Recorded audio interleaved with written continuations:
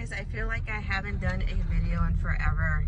Things have been kind of slowing down with kids and working and whatnot, but I wanted to leave you guys with just a message today, just to say that, you know, life is going to happen whether you like it or not, and that taking small steps to move forward has a big impact.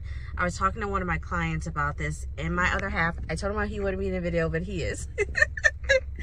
But as usual, he doesn't say anything. But we were just talking about like how important it is that when you have a goal that you have to delegate your tasks, you have to ask for help, and you have to prioritize your time, because we can't get that back.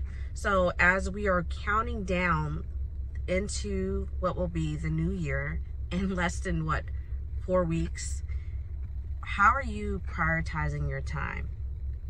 How are you prioritizing your time with your business? How are you prioritizing your time with work, with family, with, you know, kids, with your friends? How are you prioritizing yourself?